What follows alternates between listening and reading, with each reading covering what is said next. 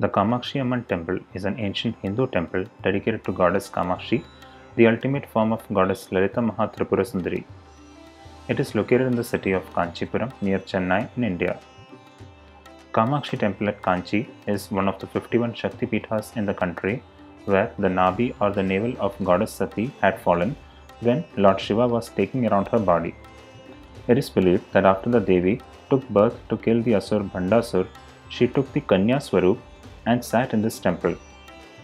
The story goes that Kamakshi Amman prayed while standing on one foot on a needle point to get married to Lord Shiva.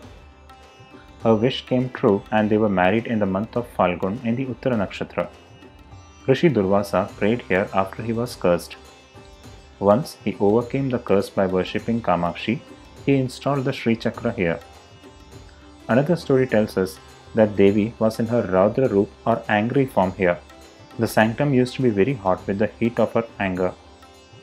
It was Adi Shankaracharya who pacified her, and since then she is in her Karuna or peaceful form.